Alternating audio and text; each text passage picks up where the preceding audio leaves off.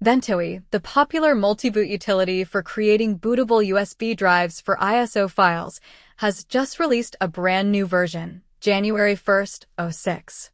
The update arrives alongside the launch of a new project from the developer called Ventoy, which aims to make network-based booting much simpler.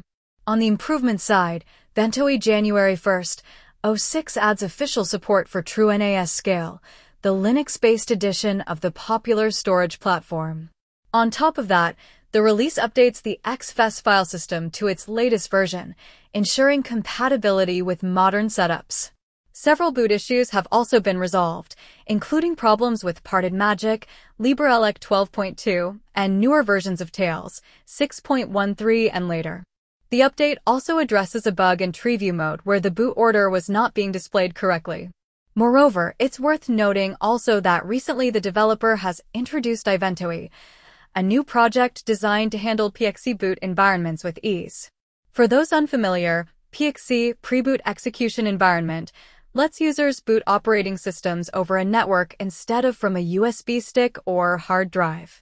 Ventoy is essentially an enhanced PXE server that's built to be extremely easy to use while still offering advanced features. What makes Ventoy stand out is its broad hardware and OS support.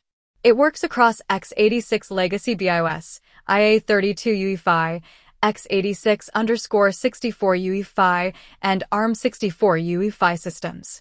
It already supports booting over 110 different types of operating systems, including Windows, Linux distributions, VMware, and WinP. For more about all novelties in Ventoy January 1st, 06, see the changelog. Downloads are available from the project's website.